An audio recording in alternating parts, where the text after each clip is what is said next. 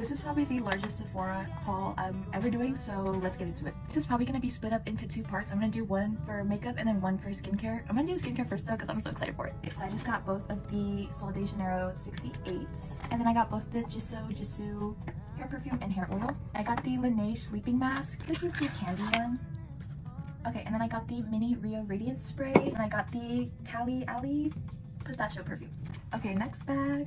I got the Tower 28 SOS spray. I got the serum and the spray. And then I just stocked up on some more Glow Recipes toner and Glow Recipes glow drops. I got some more of the Supergoop sunscreen. I love this stuff. It's so good. It's the unseen one. And then I also got the Summer Fridays lip balm, shade Pink Sugar. I'm so excited about this. It's the Laneige lip balm. It has the little spatula.